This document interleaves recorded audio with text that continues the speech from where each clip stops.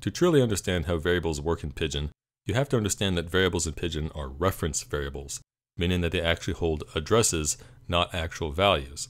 When we create a new value in Pigeon, the language finds a space to store that value, but when we assign that value to a variable, the data assigned to the variable is not the value itself, but rather the address of memory where the value is stored. So consider this piece of code involving only immutable pieces of data, some numbers. The top line stores the number value 3 somewhere in memory, designates another place in memory for the variable z, and writes at this location the address of that value 3. The second line then simply stores another number value 5, and changes which address is written in the variable z. Instead of referencing the location of the value 3, z now references the location of the value 5. In the third line, the sub operation stores a new number value 4 somewhere in memory, designates another place in memory for the variable Molly, and writes at this location the address of the value 4. So when we assign to a variable, it is really an address that is changed in memory, not any value. But now, look what happens when we deal with mutable values. Here we create an empty list which we assign to the variable Leo, and we assign the value of Leo to Bruce. What we have in memory then is a list stored somewhere in memory and two variables, Leo and Bruce, both holding the same address of that list. Both variables reference the same list.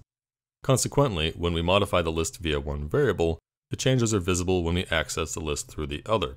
Here, len_Leo first returns 0, but if we append an item to Bruce, len_Leo then returns 1.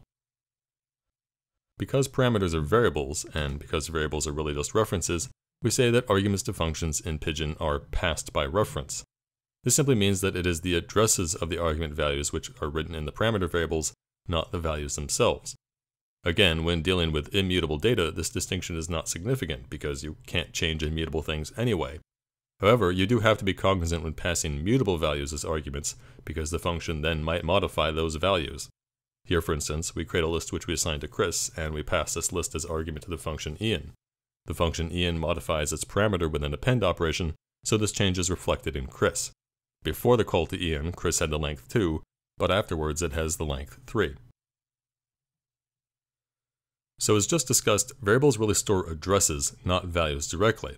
Well, the same is true of lists. The items of a list are stored in the list as their addresses, not as values directly.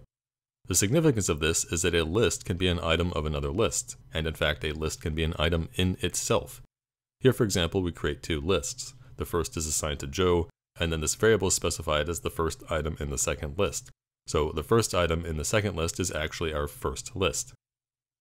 To make a list an item of itself, we use set, such as here, where the list Eve is set as the new third item of itself. Just be clear what's going on in memory. The data of a list consists of a sequence of addresses, and now the third address in the sequence is the address of the list itself. Another important distinction in programming is between the concepts of equality and identity. When we say that two values are equal, we mean that they have the same type and the same content. So say, if you have two strings stored separately in memory, if both of those strings represent the same sequence of characters, then they are equal to each other. In contrast, when we say that two values are identical, we mean that they are not just equal, they are actually the very same value stored in memory. In other words, they are not separate values at all, but really just one value. So any value in memory is of course equal to itself, but it is also identical to itself. Because multiple variables can reference the same value, it can be useful to have a test for whether two operands are identical. In Pigeon, this is called the ID operator. Here we create two lists with the same values, assigning one list to Ed and the other to Tom. Because they are both lists with the same content, they are equal, but because they are two separate lists in memory, they are not identical.